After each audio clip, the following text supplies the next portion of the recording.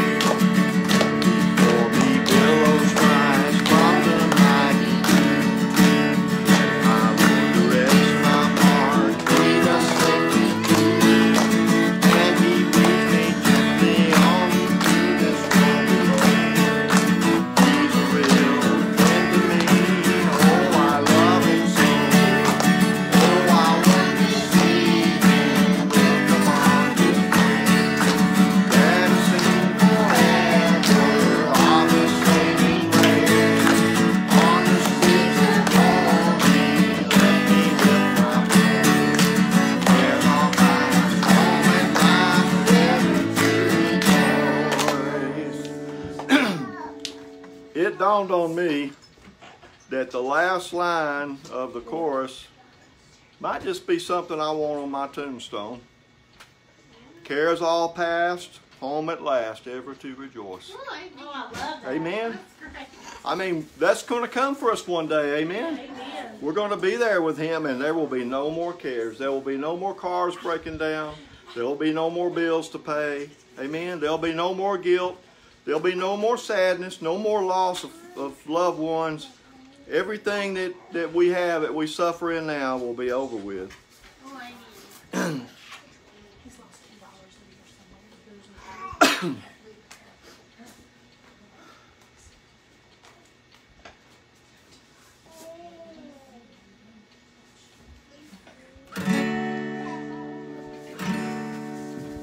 I seem to be singing a lot of songs about what's going to be like over there this morning. That seems to be what the theme is, isn't it? On the resurrection morning, when all the dead in Christ shall rise, praise the Lord, I'll have a new life. Song and goodness, praise and God, and life. Praise the Lord, I'll have a new life. I'll have a new world of eternal beauty, Jesus, God shall sing. No more pain, there'll be no more strife. In the likeness of my Savior, praise the Lord, I'll have a new life. What a hallelujah morning, the last trump of God shall sound. Praise the Lord, I'll have a new life. Praise all Christian saints are shouting, liberty all around. Praise the Lord, I'll have a new life. I'll have a new love of God eternal, to His kingdom God shall stand. No more pain, there'll be no more strife. In the likeness of my Savior, praise the Lord, I'll have a new life. I'll have a new home of love eternal, where the redeemed of God shall stand. No more pain, there'll be no more strife. Raised in the likeness of my Savior, ready to live in glory land. Praise the Lord, I'll have a new life. You know what the biggest mistake people of this world make? Is thinking that they need to be happy here.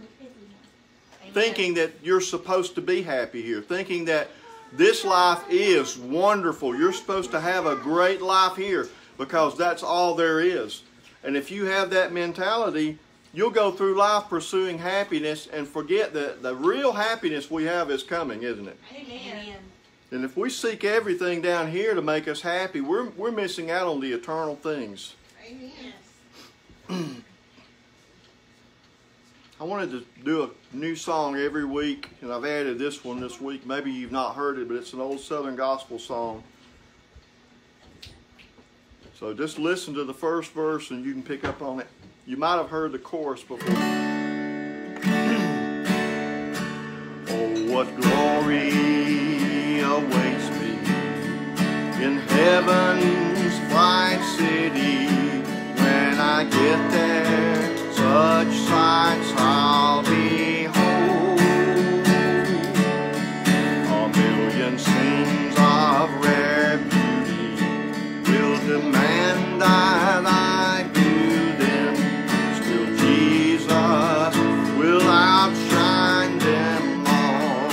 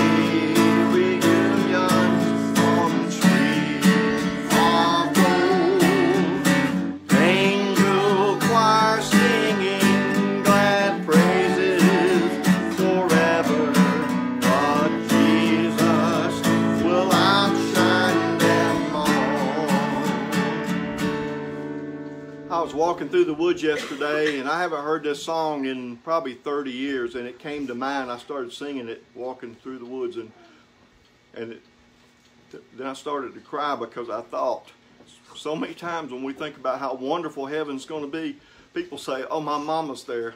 You know, oh, my daddy's there, my best friend.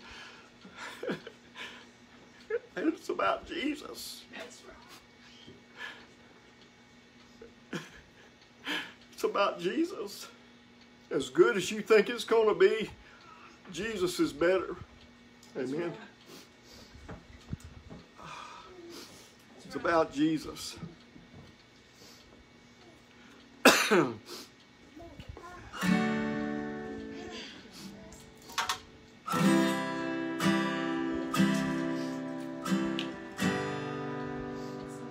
Find the key I can sing this in.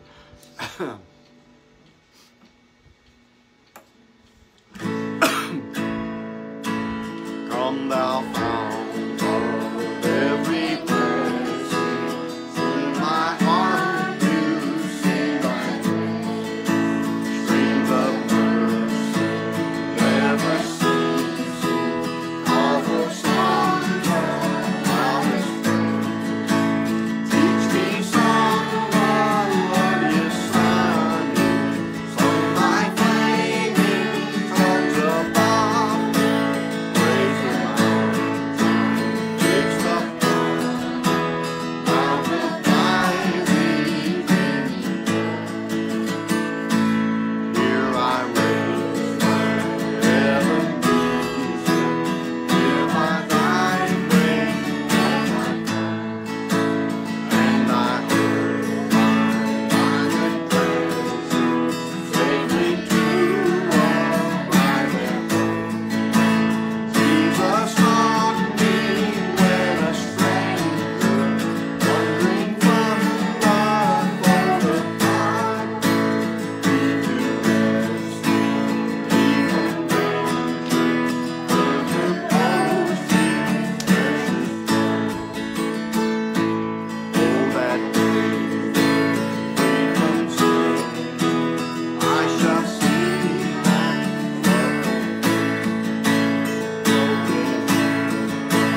blood washed ring. Now I'll sing thy wondrous praise. From my Lord no longer tarry, take my ransom soul away. Soon thy name down to pray, me to realms of endless day. Oh, to grace thou greater day, baby, I find strength and good. Let thy word like a feather find my wandering heart anew. From the wonder, Lord, I feel it. Come to me, work all I love. With my heart, make and seal it for Father, we thank you for your presence here today, and we ask, Lord, that you be in our service. Help us to focus today, Lord, on Christ. Help us to focus on our Lord and Savior, Jesus. We ask, Lord, that you would be in our service today. Meet needs today, Lord, worship as we worship you. Minister to those, Lord, who are longing for you and for a touch from you. Lord, speak to those who need direction and need to hear your voice. Lord, give us what we need in our spirits as you've given us in our bodies. And we thank you in Jesus' name. Amen. You can be seated.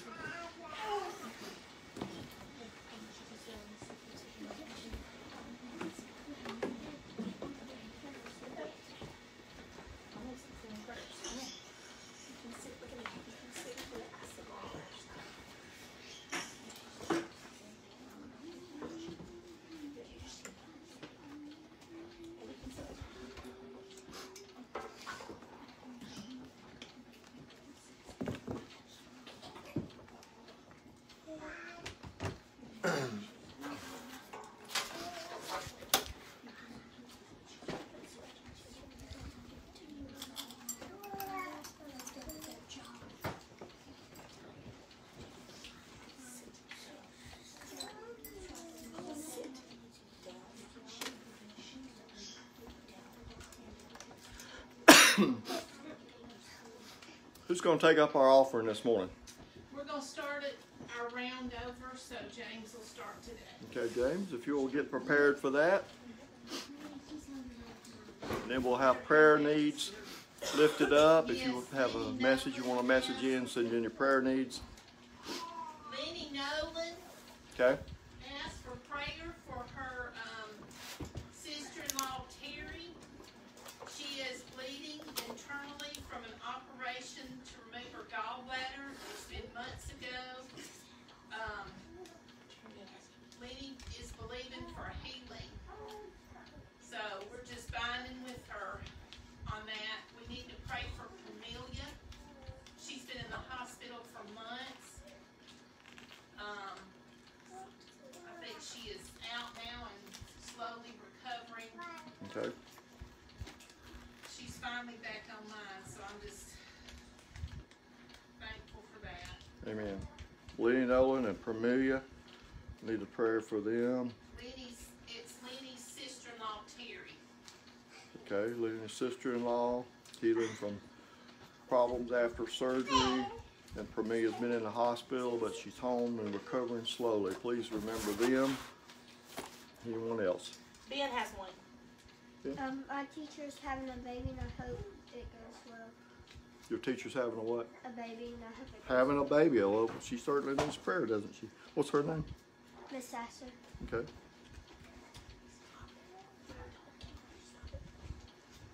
And pray for her. Ben's teacher's having a baby. Anyone else? I know Lenny and Suzanne have had a lot of pain lately, and we just need to keep them, all those that we know of that are suffering pain. Okay. Remember Miss Suzanne Chanis. A lot of people in pain.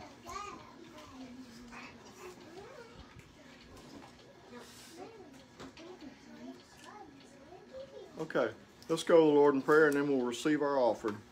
Lord, we come before you today, Lord, lifting up these needs, asking, Lord, that you touch and healing these that are sick, these that are suffering. Lord, sometimes it's just the ailments of this body. We ask, Lord, that you just touch us, and Lord, and touch these needs as we've been lifted up. And Father, heal this one that's suffering, Lord, from problems after surgery. Lord, just this time of the year with the weather changes, some people have the arthritis and fibromyalgia and problems that we're suffering in our bodies. Lord, we ask that you touch Miss Suzanne and Pramelia. We ask that you give her healing, Lord, that you will let her recover. Lord, we pray for this teacher that's having the baby, and we ask, Lord, that you would give her a touch all through the pregnancy, touch the baby, and let this baby be formed perfectly. We ask, Lord, that you would provide for this family. And Lord, I just ask that you be in our service and have your way and let your will be done today. And it's in Jesus' name I pray. Amen. I had two that I needed to add to our list. Okay. Mr. Mark Ramsey had surgery. Mark Ramsey, a spinal, some kind of surgery on the spines. Okay. And he's going to be out of work, I think, for 10 weeks is what Christy said. Okay. And then also, they diagnosed Lily Mae this week, or Sam's grandmother, with COVID at the nursing home, who is supposed to only be there for temporary rehab. Okay. And now she's been put in quarantine for 10 days. She didn't even know she was sick. So there's a lot of weirdness there. But God is in control, and we just need to keep her in prayers for her spirit, because now her son can't even come in there and see her. She can have no visitors. Okay. So that's not pleasant. Okay. Lily Mae and Mark Ramsey, remember them in prayer. Oh, and did you already say Miss Nikki? No. Miss Nikki O'Neill's family is fighting COVID too. Nikki O'Neill, COVID. Okay. And I'm going to lift up my supervisor, Bob. He and his family have have COVID. You reminded me of it when you said those. Okay, we'll remember those this week, please, in your prayers. Okay, James, everybody ready? I will enter his gates with thanksgiving in my heart. I will enter his courts with praise. I will say this is the day that the Lord has made. I will rejoice, for he has made me glad. He has made me glad. He has made me glad. I will rejoice, for he has made me glad. He has made me glad. He has made me glad. I will rejoice, for he has made me glad. Amen. Thank you for your attendance this morning. Thank you for your prayer. And we are going to pick back up. Seems like it's been a while since we jumped on these. I think I did one between the holidays. We're doing the series on the fruit of the Spirit, and we're up to meekness today. So let's go ahead and turn to Galatians chapter 5, if you will. Galatians 5. And we'll go through our target scripture. Y'all can probably quote it by now.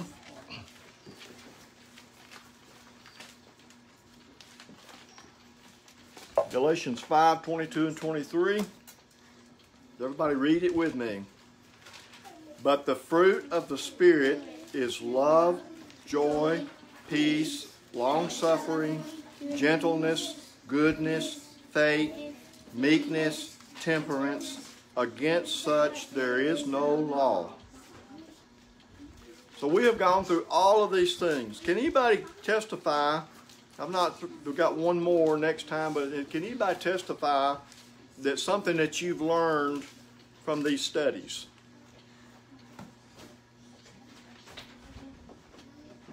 Anybody learned anything that you remember looking back on these studies?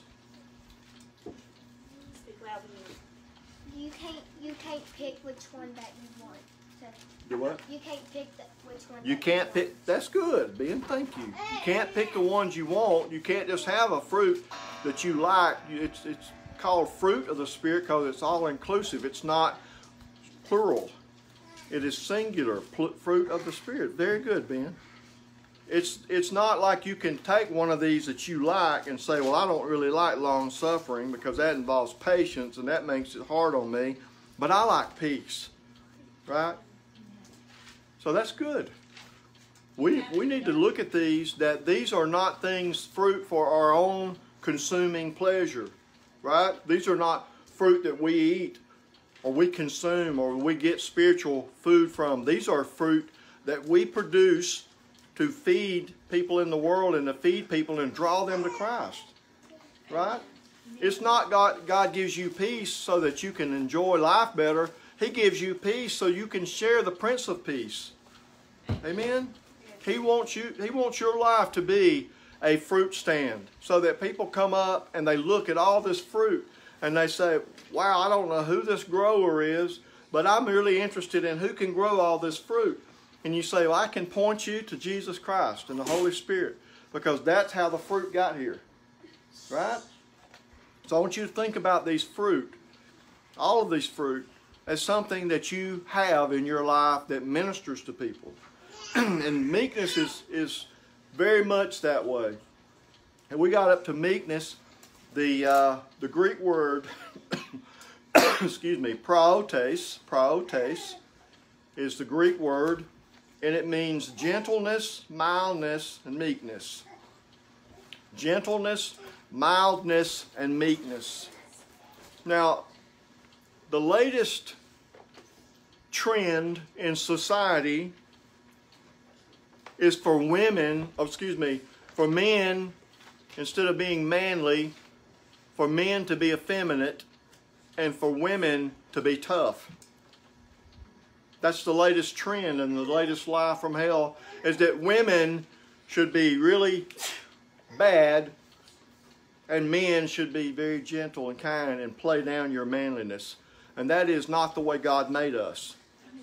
Men, on the other hand, used to look at this word meekness and meek and see it as a negative thing, see it as something that they didn't want to have in their life. Well, I don't want to come across as a meek person. You know, that does not imply weakness. It does not imply someone who is afraid of things, someone who is a sissy. It implies someone who is under control. Under control. And I want you to look at meekness today with this term, power under control. Power under control. I want you to think about having power but controlling it. Now, as a teenage boy, I needed to get attention, to draw attention to myself. And back then, all the cars had enough power that you could punch the gas and burn the tires, right? Everybody remembered the muscle cars and all that. And I drove a Mustang, and I could really bark the tires as I was coming out of school, and everybody'd look at me and go, "Whoa!" And I really thought that was something. And then later I learned that I had to pay for those tires, right? Later I learned that, you know, burning the tread off your tires ended up with having to buy new tires. And I was a little more careful. And as I matured, I got where I quit doing what they used to say jackrabbit starts and driving aggressively. And I drive like an old man now. You know, I mean, I've learned. And I used to wonder, why do these old people drive like this? They're under control, aren't they? They have everything under control. Why do they go through this curve so slow? Well, maybe he saw somebody get killed on this curve, you know? So you learn things as you mature. You learn to keep things under control. And as we look at this today, we want to see that the man of God, the woman of God, is a meek person. A meek person. Now, Angie and I have discussed this many times. When people are able to comment on social media, and I remember back when the term road rage came around, people felt like they were immune to anything if they waved part of their finger at you in the car, blew their horn at you, pulled right up to you and growl or yell at something out the window, and they felt like that they were absolutely had a bubble around them of protection. And then people began to carry guns in cars and they'd shoot each other. And all that aggressiveness that came around is just getting worse, which is kind of odd seeing the trend of society. But when we look at this, we as Christians have to be in control of everything. We might have the ability to say something, as you're going to see in Scripture. That's not necessarily something we have to do, is it? And in our passage in Colossians 3:12, when Paul says to put on this and this and this, meekness is listed. We've been reading that one every week. Colossians 3:12, put on meekness. So it's something that you put on, isn't it? It's not a state of mind that you're just unworthy. You don't have to go in with an unworthy attitude. You can go in with a humble and meek attitude, can't you? That's right. You can approach people in an approachable way. I don't talk about this very often, but when we started dressing plain 20 years ago, one of the things that it did to me was it crucified my flesh so that I didn't feel all haughty. I used to wear very expensive ties and nice clothes, very expensive suits, and I used to really like to wear nice things. And I would go into places, and I could tell the before and after. I could tell that people had been intimidated a lot of times by me. When you walk in and you look like you're very wealthy, and you walk in and you talk to somebody, you can tell the before and the after if you're approachable or not. Did you know that? You can tell if you go in with somebody and they're wanting to, who is this guy? It makes a difference how your attitude, how you approach people. Now let's look at Matthew chapter 5. This is the Sermon on the Mount. Matthew chapter 5.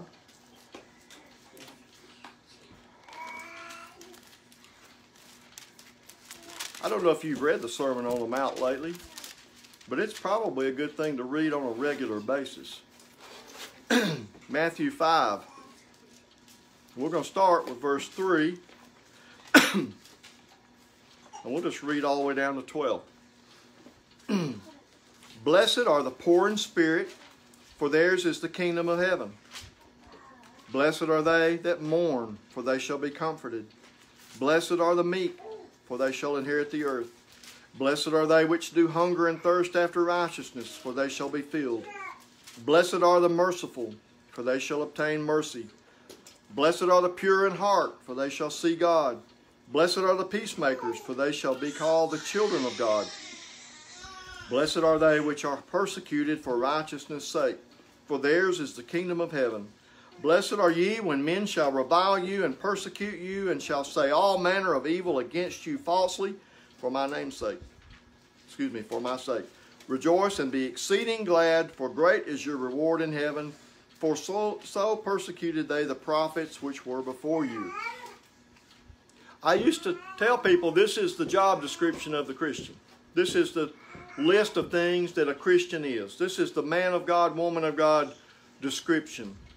Blessed are they.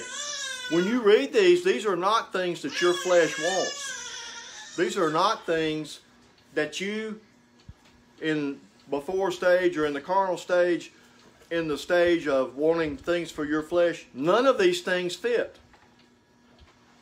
Particularly, verse 5, blessed are the meek, for they shall inherit the earth. The meek shall inherit the earth. The meek.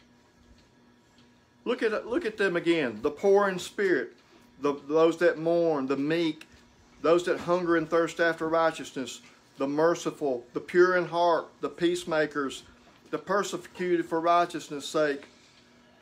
And blessed are you when men persecute you and say all manner of evil against you. None of that is things that we would want.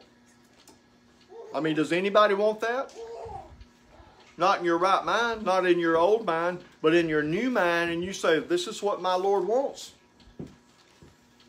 I don't know why there's a thing that, the teaching that's going around that Jesus lets you be you. Right? That's a lie. He doesn't want you to be you. That's why He died on the cross. Jesus doesn't let you be you. He doesn't let you do anything you want to as long as you tag His name on there. That's right. I see a lot of local companies that put the little fish emblem, or they put John 3:16 or something, and Joe's Plumbing, they'll have a little chrome fish or some kind of little Christian emblem, and they maybe if they go around they give bad service. You're going to get bad business or lose business for doing bad service or giving bad prices more so than if you had that fish or not. Right. You know that your testimony is going to be: are you meek? Are you poor in spirit? Not if you got the little fish on there or if you tag Jesus' name on there.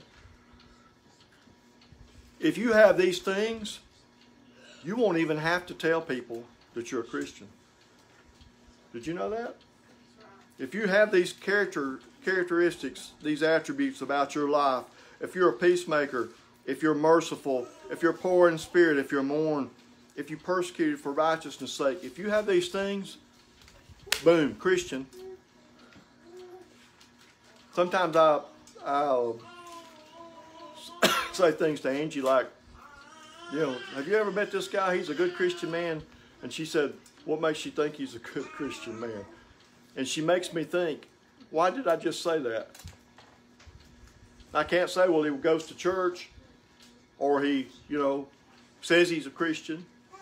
In my heart, if he's a good Christian man, he has something about his life, some conversation he had with me, something that I saw him do, something that influenced me. What about your life? Are you meek?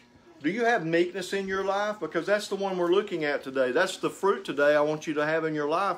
That's the fruit that draws people to you, that it makes you approachable, if you'll allow me that. Let's look at Matthew 27.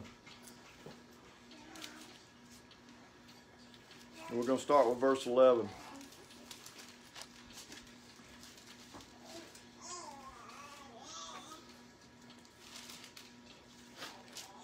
Matthew 27, 11 through 14.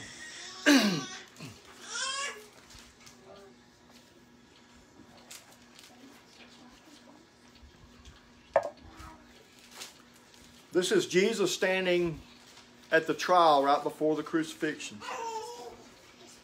And Jesus stood before the governor, and the governor asked him, saying, Art thou the King of the Jews? And Jesus said unto him, Thou sayest. And when he was accused of the chief priests and elders, he answered nothing. Then said Pilate unto him, Hearest thou not how many things they witness against thee? And he answered him to never a word, insomuch that the governor marveled greatly. People are sometimes known or famous or infamous because of their much speaking, aren't they? They're sometimes very much in the news, very much in your life, very much in your face because they talk a lot. Jesus was here and did not defend himself. And it actually went along with Isaiah 53:7, where Isaiah prophesied that Jesus would not open his mouth. And if you look at this in verse 14, it said he answered him to never a word, insomuch that the governor marveled greatly. Now I get the feeling that when Pilate heard all these accusations, they were contradicting each other. You know, a good judge learns how to tell when someone's telling a lie or not. They can tell by body language. They can tell by contradicting things. They may start off, well, it was raining one day, and then I got out there and I was out in my short sleeve shirt. And wait a minute, why was you in your short sleeve shirt if it was raining? And they pick up on lies. And Pilate heard all these accusations, and he turned to Jesus and he said, don't you hear what they're saying against you? In other words, I can hear that it's lies. I can hear that some of this can't all possibly be. And Jesus didn't say anything, and it said, the governor marveled greatly. Now, I have a line here that I wrote down, just a thought. Meekness is not weakness. It is harder to be able to do something or say something and not do it. It takes strength. It takes strength to keep your mouth shut. It takes strength to withhold something that you could put out on somebody, to destroy somebody. Everybody in here has information that could destroy somebody. You all know things that you've kept your mouth shut about, right? You all have things, knowledge of things, that if you shared it around town, it would destroy somebody. But you choose not to because it's in God's hands, right? Do you think Jesus couldn't have called 10,000 angels like the song says? Actually, I looked that up the other day, and the actual legion of angels, I think he said 12 legions of angels. I think it's literally 72,000 angels. Thousands of angels Jesus could have called. He stood there and said nothing. He stood there and didn't defend himself. Does that mean we shouldn't defend ourselves? No, sometimes you have to be honest with people, but you don't have to open your mouth every time. My mother always raised us, if you can't say something nice, don't say anything at all. That's probably something a lot of mothers do. It's probably good advice. Sometimes if you can't say something nice, just don't say anything. Right? This is not just about controlling your tongue. This meekness attitude is, I'm not in charge here, God is. Right? You don't have to put on, well, I'm a child of God. I come boldly to the throne of grace. You can come boldly to the throne of grace because if you recognize your sins, you're going to need that to get into the throne room, right? If you recognize and remember what Jesus did, you will go in and remember that the blood is the reason you're able to even go in the throne room. So you can go boldly in. This does not mean you strut around like a peacock down here on this planet. This means you stand in meekness. Let's look at 2 Corinthians chapter 10. Something that Paul said. 2 Corinthians 10.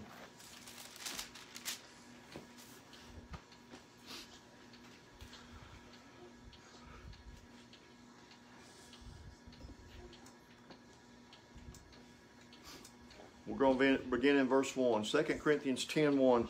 Now I, Paul, myself, beseech you by the meekness and greatness, gentleness of Christ, who in presence am base among you, but being absent am bold toward you.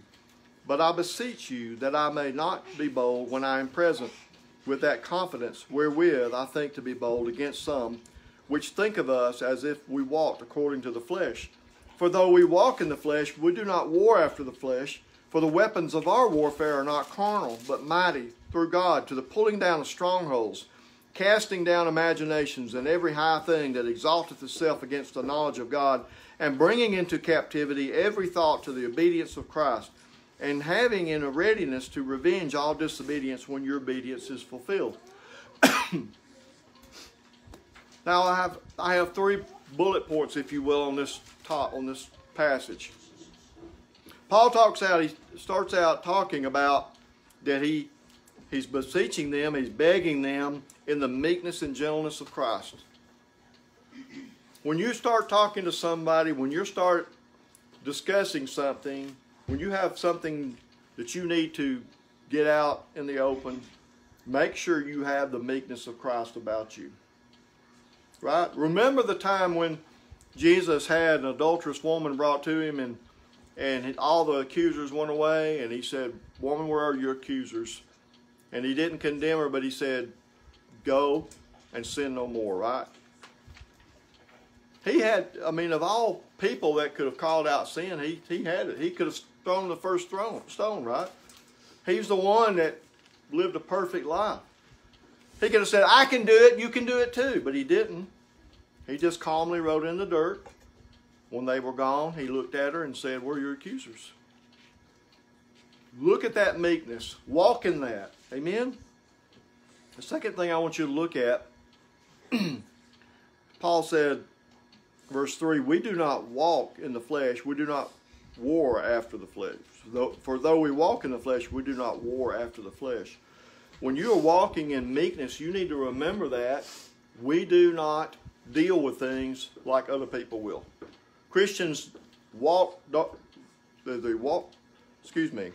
we're in the flesh, but we don't war after the flesh. We walk in the flesh, we do not war after the flesh. He's saying that we don't use the same tactics that the world does. Correct? Now, you get 2 people arguing about anything, and people argue about ridiculous things, family fights, arguments between neighbors, arguments at work, people getting on each other's nerves, and they start arguing about things. Can you see Christians in the 4 Gospels doing this? Can you see people doing this that Jesus is not displeased with? Right? When in one passage where the disciples are arguing about which one were going to be greatest in Jesus' kingdom, right? You remember that? And Jesus, he didn't hear them, but he knew what they were saying and talking. He always knows what we're thinking, doesn't he? Right? And he really nailed them about it. That we shouldn't think, well, I'm not as good as Paul the Apostle, but I'm better than old Joe over here. I know in heaven I'll be a lot higher up than he will. You know what? I'm glad to just know I'm going to be getting there, and I hope Joe gets there too. Amen? Amen. Don't have that attitude that you're better than somebody, and don't use the tactics that the world does when you're dealing with battles. Because our battles are spiritual battles, aren't they? Amen. That's right. You don't need to use the warfare of this world, the tactics of this world, the arguments of this world to deal with spiritual battles that you're going through.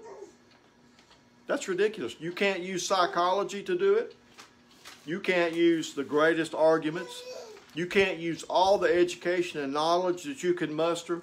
You can't go away to college and learn all about science and then come back and argue that God is the creator. and come back and nail anybody. That's not what you're supposed to do. You're supposed to just say what the Word says. In the beginning, God created the heavens and the earth, and that's what I believe. Period. And look at the verse 5. Casting down imaginations and every high thing that exalteth itself against the knowledge of God, and bringing into captivity every thought to the obedience of Christ. I just can't stop thinking about that. Yes, you can. I just can't get it off my mind. She said that to me, and I just can't stop thinking about it. Yes, you can. You can overcome. Amen? Yes. Bring into captivity every thought. I just can't forgive them for that. Yes, you can. Every time I see them, I just want to slam them. Well, you need to get over that. You need to get that out of your mind. Because when you see them, you will fail. You will go into that. You need to go ahead and defeat that in your mind before you ever encounter that person. Whatever it takes, you need to do it now. You need to win these battles now. And you need to put on meekness, as Colossians said. Put it on. Put on meekness. Let's look at Philippians chapter 2. Philippians 2, 3 through 8.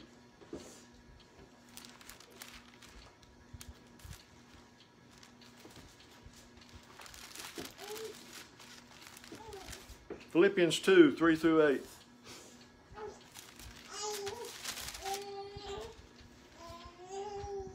Let nothing be done through strife or vainglory, but in lowliness of mind, let each esteem other better than themselves.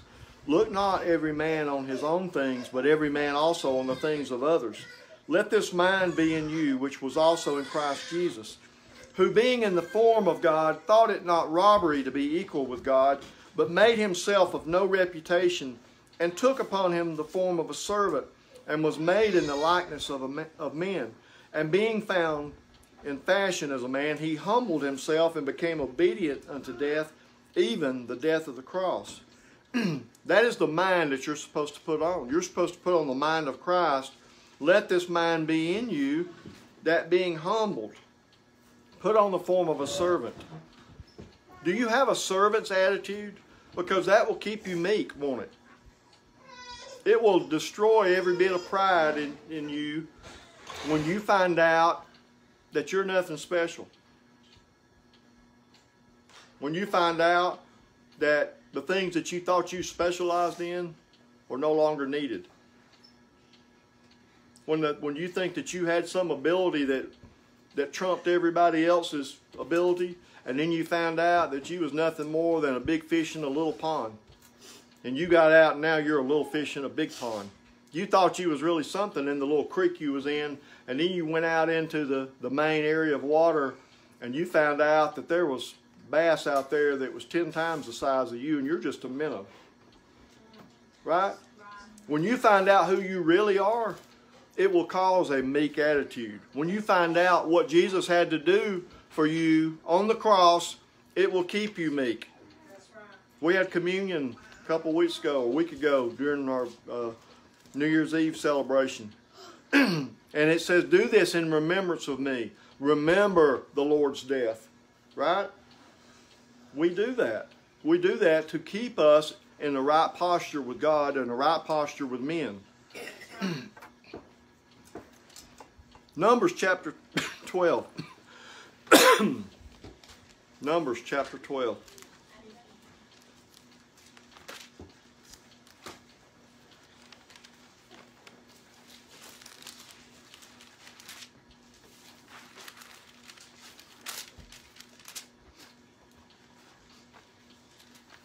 We looked at Jesus standing before Pilate. We're going to look at Moses. Numbers 12. We're going to read 1 through 15. And Miriam and Aaron spake against Moses because of the Ethiopian woman whom he had married, for he had married an Ethiopian woman. And they said, hath the Lord indeed spoken only by Moses? Hath he not spoken also by us? And the Lord heard it. Now the man Moses was very meek above all the men which were upon the face of the earth. I want to just stop right there and think about this passage. We're about to see how God deals with this. We're about to see how a man named Moses had married an Ethiopian woman, and Miriam and Aaron didn't like it. Now they didn't want to come out and say, well, she's not good enough. We don't think you should have married her. They came out and said, does God only speak through Moses? Does he not also speak through us? Sometimes people will veil their arguments. They really don't like something about you, but they'll point at something else about you. And in doing so, Moses never answered them. Did you see that? Moses did not answer them. He let God do his bidding. He let God argue for him. He let God do the battle for him. And I think keeping your mouth shut has a lot to do with meekness. He could have come up and said, I am God's prophet. I am God's leader. I am the one that brought us out. But he didn't. He just kept silent. Verse 4, and the Lord spake suddenly unto Moses and unto Aaron and unto Miriam, come out, ye three, into the tabernacle of the congregation. And they three came out. And the Lord came down in the pillar of the cloud and stood in the door of the tabernacle and called Aaron and Miriam, and they both came forth. And he said, hear now my words. If there be a prophet among you, I the Lord will make myself known unto him in a vision, and I will speak unto him in a dream. So here's God himself speaking to these two who have argued.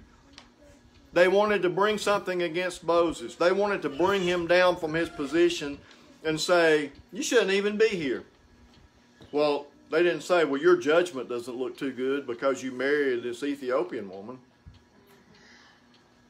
They said, are you the only one that hears from God? Don't we hear from God too?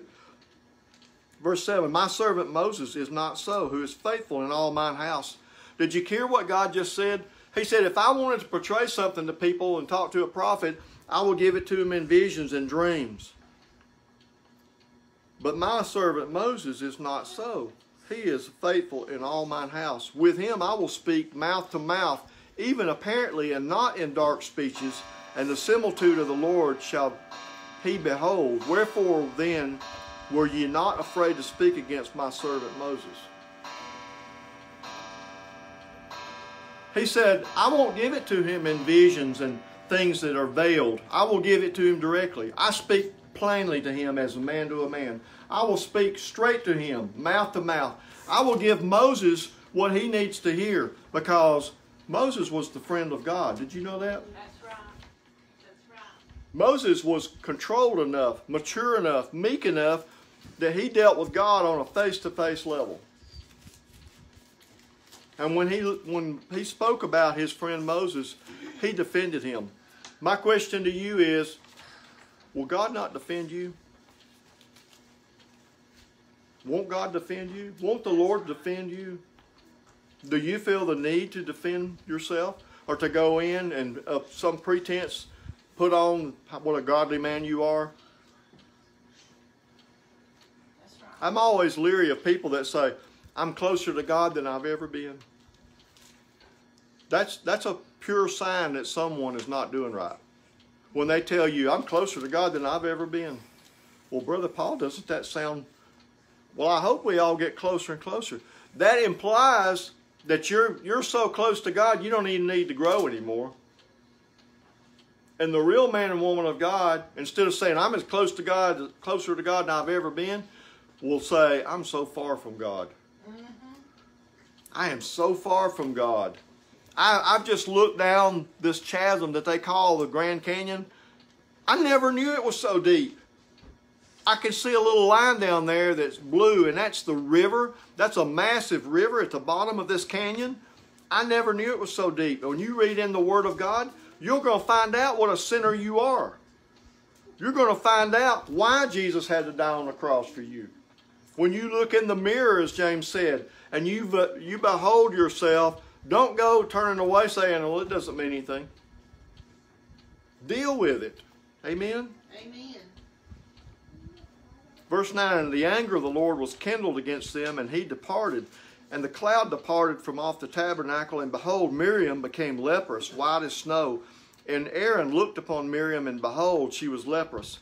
And Aaron said unto Moses, Alas, my Lord, I beseech thee, lay not the sin upon us, wherein we have done foolishly, and wherein we have sinned.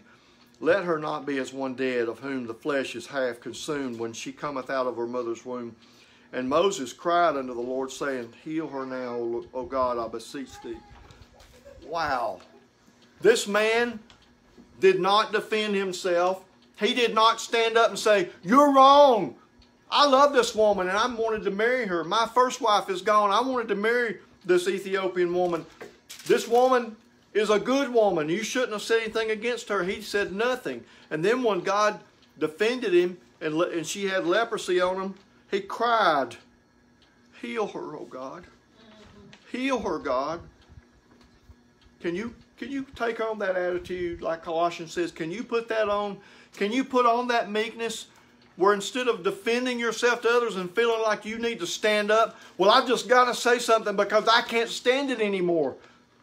Can you stand there and just be quiet and let God do your battle? Can you take on that heart of Jesus? Let's look at 1 Peter chapter 3. This is my last passage. 1 Peter chapter 3, 1 through 6.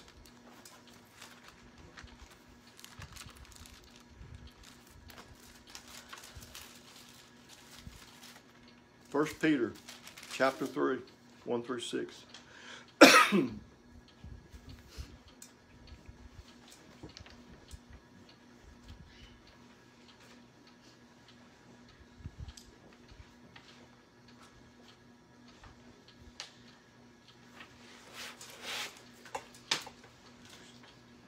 Peter writes, Likewise, you wives, be in subjection to your own husbands, that if any obey not the word, they also may, without the word, be won by the conversation of the wives, while they behold your chaste conversation, coupled with fear, whose adorning let it not be the outward adorning of plaiting of hair, or of wearing of gold, and putting on of apparel, but let it be the hidden man of the heart, in that which is not corruptible, even the ornament of a meek and quiet spirit, which is in the sight of God of great price.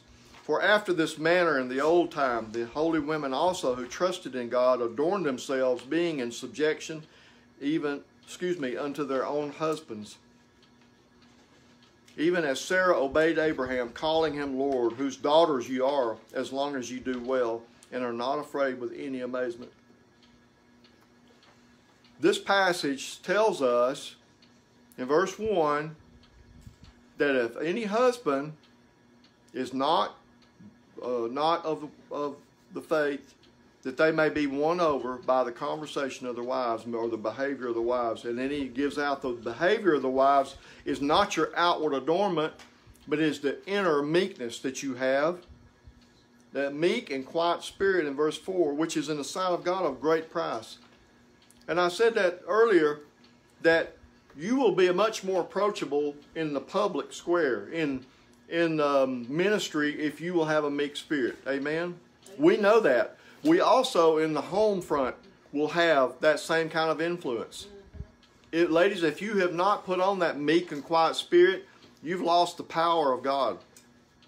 Because the power is in that. Amen? The power is in that meekness. The power is in that quiet spirit. That you don't have to stand up and defend yourself. They can watch you quietly go to church while they stay home. Now, Angie and I have discussed this. We've talked about it many times. She's had many women write her about this. I'm following this and my husband still won't believe. Keep living it. Amen? That's right. It's not something that works overnight. It's not something that's a slap in his face like God coming down and giving Miriam leprosy. It's not one of those kind of things. Jesus went through crucifixion. He did not defend himself. Moses was defended immediately. Moses had that quietness about him, but my guess is there were other people that had attacked him. This was just one that came close to home. Right. Ladies, when you have this meek and quiet spirit, you change your husband. That's right. I know that my wife has changed me. My wife has many times followed this pattern, and it's gotten my attention. I'm not talking about whining and crying. I'm not talking about standing up and saying, well, husband, you're just going to have to do this if you're a man of God. Well, husband, if you don't do this for me, then you're not a man of God. I'm not talking about those kind of arguments. My wife has had this meek and quiet spirit about her that has changed my life. And you will change your husbands. If this will work on this kind of level between a husband and wife, what will it do for people outside your home? What will it do for ladies, and not just ladies, but men too? What will it do to have a meek spirit? How will you change your world? Because everybody has a sphere of influence, don't they? Everybody has somebody that you reach. Everybody has somebody that needs to see Jesus, and they can see it in you if you have meekness about you. Think about again what I said, power under control. Have you ever met someone who was famous, but you didn't know it in the first few minutes of their conversation, and then you realized who they were?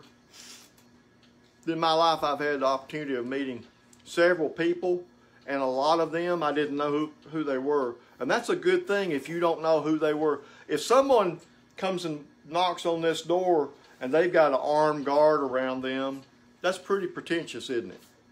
That's not meekness, is it? If someone comes up to the door and they're just dressed modestly, they come up and knock and they're very polite and talk, they don't talk like they're anybody special, that is meekness. That is meekness. That's right. I remember, I don't know why I'm remembering this story, but maybe you need to hear it. Years ago in Birmingham, when I lived down there, had a ham radio on.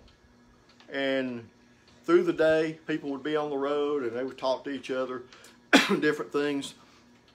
And this man came through, he got on the radio and he was talking, he gave his call sign. And he said, yeah, I've been down in Mobile at Barbara Mandrell show. And he said, I'm heading back up to Tennessee. And the guy said, oh, I like Barbara Mandrell. I like her music. And he said, that's a long way to drive to go to the show. He said, well, I was part of the show. And he talked back and forth. And then he said, oh, are you like sound man or something like that? And he said, no, I'm one of the musicians. And he talked back and forth at the beginning for a bit. And then finally he said, oh, well, what do you play? He said, well, I play the guitar. He said, and the man's name was Chet, and it was Chet Atkins, and he was one of the most famous guitar players of that day. And here this man was talking to Chet Atkins, and he didn't let on who he was. He was just being a regular guy.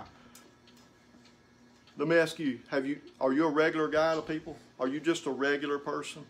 Are you trying to be something that you're not? Or are you just a regular person? Right? I mean, could you come in if you was a millionaire and people wouldn't know that you had a lot of money? Or do you like to show it off? Consequently, spiritually, if you're a millionaire and you act like, oh, I'm a man of God. You don't have to tell people you're a man of God. That's right. You don't have to tell them what a woman of God you are. You don't have to tell them all that stuff. Your life, that's what this says. Won by the conversation of the wives. That means their behavior. Right? The husbands are won by the conversation of their wives. Your behavior wins them over. That's right. Your behavior will win people over. It will reach people like never before if you've not had meekness in your life. Let's make sure that meekness is one of the fruit of the Spirit that you have active in your life. And let's close in prayer. Father, I ask that you help us to have a meek and quiet spirit, to have the meekness of Christ about us, that whether we be of prominence or not in this world, that we will always remember who we are in Christ, that we have a servant's heart. Help us, Lord, to have a meek spirit about us like never before. Lord, help that meekness to shine forth in our lives, that we don't have to be bold with people. We can be quiet. We can answer them if we need to, but let the Lord do our battles for us. And I just thank you, Lord, for what the Word has shown us this morning. Help us all to put on meekness.